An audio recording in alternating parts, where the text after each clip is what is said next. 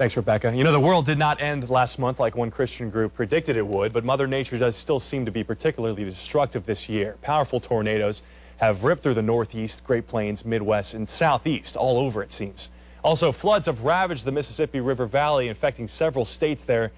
And now we're gearing up for hurricane season. Joining us this morning is Kevin Alsop from the Foundation Financial Group, and he's joining us to talk about how to prepare for hurricane when it comes to your insurance. A lot of questions out there, a lot of different policies, little fine prints you have to pay attention to, but right now, bottom line, right now, with hurricane season starting beginning of this month, this is the time to get insurance if you don't have it. Absolutely, absolutely. You want to review your policies. Deductibles are important. Deductibles are the amount that your viewers would have to pay if a claim occurred, and that's the part a lot of times people get surprised with hurricanes. The deductibles are much larger than a normal homeowner policy. And that's, if there's a issue with that deductible, now's the time to address it, as opposed to after a hurricane's hit and then they're faced with this large out-of-pocket expense that they may not be able to handle. How have all these disasters around the rest of the country, I mean, really, it seems Southeast, we went through all these places. There's been a lot of states affected. Florida hasn't been one of them yet, luckily. Yes. How have all these disasters around the country affected insurance providers as far as payouts and everything? I mean, is that going to affect us down here when we're going to get policies? It can.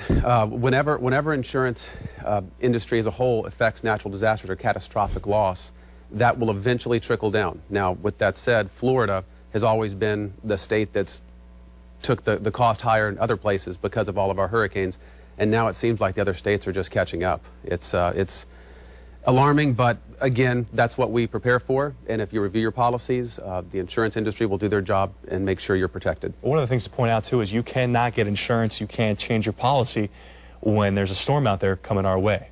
That is exactly true. And you want to make sure that you review your policies now, have them out. Again, the deductibles are probably the largest. People are aware of them, but it always affects their pocketbook when it's that weak. It's never they expect it that weak to happen. So have a game plan. If you don't have savings, if you don't have money in a checking account to pay that deductible, because it can be several $1,000s, you have a credit card available. And if not, there are carriers out there now in certain parts of the state that will allow you, insurance carriers allow you to lower deductible than the standard 2%. And 2% means of your dwelling amount. Have you seen a lot of those deductibles changing? Yes, they are. And if you're along the coast, you're still going to probably be harnessed with a 2% deductible. It's hard to get away from that. But if you're inland, maybe 10, 20 miles, a lot of times you can purchase that deductible down to $1,000 or $500 even, matching your other peril deductibles. And that I would suggest for people that maybe have their rainy day fund dry up over the last couple of years with the economy taking the hit that it has. Let's talk about renter's insurance. There's an awful lot of renters here in Northeast Florida. Absolutely. What do you recommend? A renter's policy is good, a contents policy. Now a lot of the apartment buildings require it. They're very, very inexpensive. You can contact your local agent. We write many at Foundation Financial Group for our people local in the Jacksonville market. And it's about $100 to $150 a year, very inexpensive to get maybe $10,000 worth of coverage, cover your bed, clothes, TV, electronics, and that's important. Now that doesn't cover flood.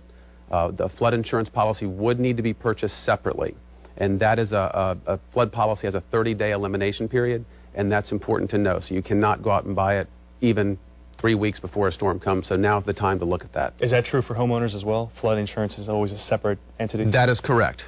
You can purchase homeowners insurance and auto insurance. You can make changes to your policy up until the storm gets close to the coast of Florida, usually north of the Virgin Islands. At that time, they'll stop binding, so then you have what you have. Flood insurance, again, is a 30-day elimination period. Now, your viewers that are purchasing homes, I don't want them to worry. If they're buying a home during hurricane season, they will waive that 30-day elimination period. Oh, that's good to know. Yes. That's a good tip. Okay, hey, Kevin, thank you so much. Good stuff. Thank you. For more information on how to prepare for a hurricane, we have put a link on news4jax.com. Click on the weather section, scroll down to Hurricane Essentials.